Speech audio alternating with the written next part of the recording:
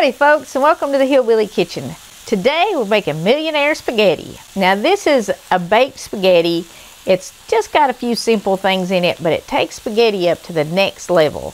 It's one of those comfort food casseroles that just, I mean, it's got it all. It's bubbly, it's cheesy, pasta, ground beef, marinara. It don't get no better than that. So what I've got here is a pound of ground beef, and I've started frying it. I'm going to season it with a little salt and a little pepper. I've got a pound of spaghetti. You can use any pasta that you want. I'm also going to put a little salt in my spaghetti water. Those of you who are new to cooking, that's one of the secrets to making some good pasta. You want to put a little salt in the water. You could use, you know, like any pasta in this that you wanted to. You could use shells or spirals or just whatever. I'm also going to put just a little bit of garlic powder and onion powder in my ground beef. You could add any spices you wanted to. You could get fancy and chop up some onions and some bell peppers and stuff like that and put in here. But this is kind of a weeknight dinner. A special weeknight dinner, but a weeknight dinner. So we want to get it on the table, or in the oven and on the table pretty quick. We don't want to spend all night chopping stuff. Now you can get the seasoned vegetables in the freezer, and they also sell them in the produce department. They're kind of expensive in the produce department. But you can get peppers and onions that are already chopped if you want them to go in your meat to season it with, and you want them quick. So kind of you can add whatever you want to this. Okay, let's talk about our ingredients for just a minute. Now, we've got ground beef and spaghetti sauce. That's spaghetti, you know. Everybody makes it that way. But we're going to turn this into a really rich, indulgent kind of casserole. So we have half a pound of shredded cheese, 8 ounces. I'm using a mozzarella blend. You can use whatever you wanted to. You could use some mozzarella and Parmesan. You can fresh grate it. But again, this is kind of quick for a weeknight. We're going to get this in the oven in less than 30 minutes. We're going to try to get it in the oven in like 15 minutes. I've got a pound of spaghetti. Like I said, you can use any pasta you want to. It don't matter what the shape is. But into the pasta, we are going to add a cup of cottage cheese, about 1/4 cup of sour cream, a half a stick of butter, which is 1/4 cup, and an 8-ounce block of cream cheese. And we're going to mix that in our pasta and put that in the pan. Then we're going to put our sauce and our meat on top of it, and then we're going to top that with a shredded cheese. And it's just going to, like I said, blend all together and just be absolutely wonderful. The perfect weeknight dinner if you want to do something a little bit special. Great for potlucks. And I'm making this one in this little aluminum pan here because I'm going to pack it up for Alex's freezer so that she's got some meals to eat after her baby is born. And I do want to thank all of y'all who are praying for her and her baby, and ask you to please continue to keep them in your prayers. She's still got almost 3 months to go, and she definitely needs your prayers, and she appreciates your prayers, so please keep them in your prayers. But this is a good dish if you know someone, or if maybe you're not going to be home to cook. You can make it up to the point where it goes in the oven, and then whoever's at home can pop it in the oven, or if someone's having a baby or having a surgery or something, they can pop it in the oven, and it's not a lot of work. They just put it in the oven until it gets bubbly and hot and brown on top and all that good stuff. It looks like there's a lot of stuff here. Now, if you shop sales, and I shop sales to get this, I'm going to make this casserole for under $10. And it would easily feed 8 people, probably more. I mean, I can't imagine eating this in 8 meals. And I'm sure there's folks out there with bigger appetites that can eat more, but you know, easy 8 people. If you're taking it to a potluck or something, of course it's going to go farther because people are eating everything there. And it would be something good to make, you know, if you just wanted to have some company over. But anyway, we're just going to get this ground beef brown, And this was pretty lean. I got it on sale and it's ground round, so there's not a whole lot of fat in here. But if you want to drain your meat, if it has excess fat in it, definitely do drain it. And if you're on a low-fat diet, definitely drain it. If you're on a low-calorie diet, drain it. Okay, our hamburger meat is definitely brown now. It's done. And where this was so lean, it has absolutely no fat in it. When I cook ground beef to go in spaghetti, I normally leave it in some pretty good sized chunks. But because this is a casserole, I'm going to bust it up smaller. I just like that texture better in casseroles. If you like bigger chunks, of course you can leave it in bigger chunks.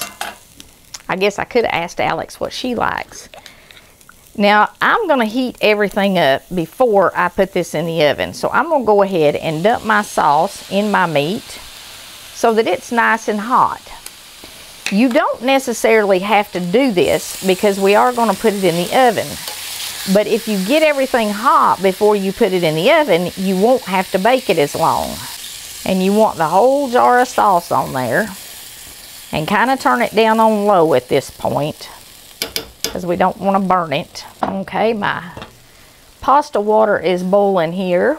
And now here's another secret to making good pasta. I am going to break it in half, just to make it easier to get in the pan. Before you put your pasta in your water, no matter what kind of pasta you're making, make sure your water is at a good rolling boil. Don't add pasta to cold water. And keep it at a good rolling boil the whole time you're cooking it. And this says cooks in 8 minutes, so that's what we're going to do, is we're going to go ahead and cook it for 8 minutes. Now, you don't want to cook it any extra time because you are going to be baking it too. And if you didn't get it completely done, it would finish cooking in the oven, but we want to cook it according to the package directions. While your spaghetti is boiling, give it a stir once or twice. That kind of keeps it all separated and helps it cook even. And keep an eye on your sauce while your spaghetti's cooking there, because you don't want it to stick or burn or anything. And I do like simmering the jarred sauce a little bit. Like I said, I just think it makes it taste better. It kind of gets the flavor of the sauce in the meat better. Even though we're going to be making it, I still like it like this better. And also, if we get everything hot, like I said, it takes less time in the oven. While we're giving our spaghetti just a minute, I want to encourage y'all a little bit. I know that with all the stuff that's going on and the way groceries just keep getting higher and higher and higher and higher, and so does everything else. Interest rate, mortgage rate, credit card limits just keep going up. And, you know, all the other stuff going on. Our hope, our strength is in the Lord. The Bible tells us that. And I know it's very hard to hold on to your faith when you're going through a trial, when it seems to be getting worse and worse and worse, and when there just seems to be no light at the end of the tunnel. It seems like it's coming at us from all sides. But Proverbs 1:33 says, "But those who hearken unto me shall dwell in safety, and shall be quiet from the fear of evil." If we listen to God, don't just talk to Him, don't just ask Him for stuff, but listen to what He's saying. Go where He's leading you, and He'll take care of you. He will protect you from the evil, and He will quiet it. Our hope, our strength, it's in the Lord. And don't let go of Him when it gets rough. He'll calm it and make it quiet. Let's see how this spaghetti here is doing. I think we probably are about done. And go ahead and drain your spaghetti because we don't want all that water in there. And I'm also going to turn this down on low. And we're going to add all this other stuff except for the cheese into the spaghetti. And melt it.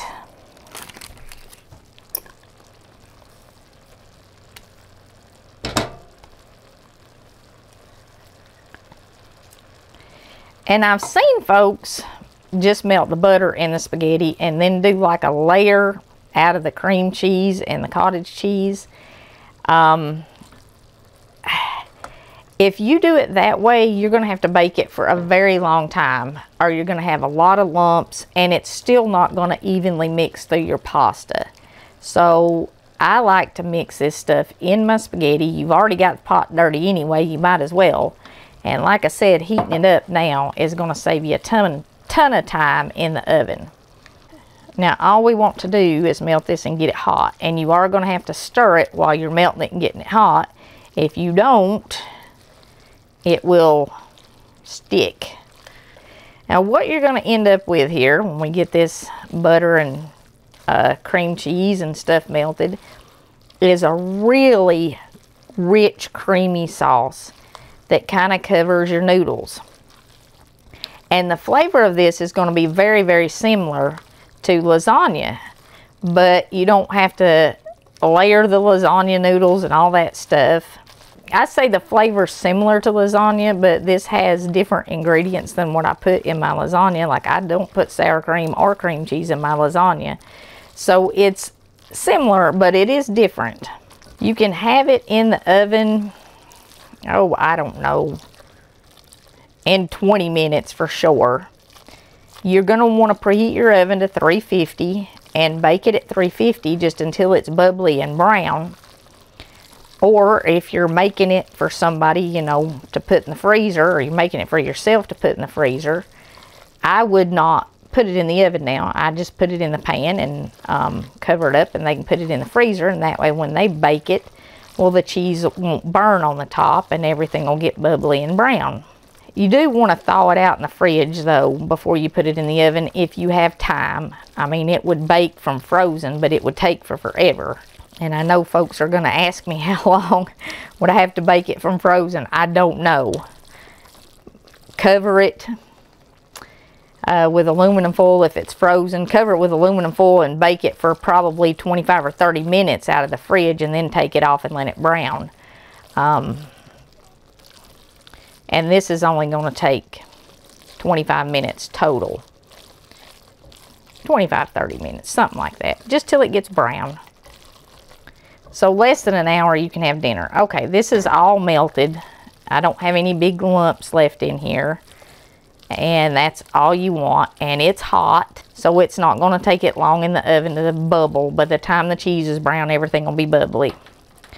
So let's go ahead and cut this off and get it put in our pan in layers.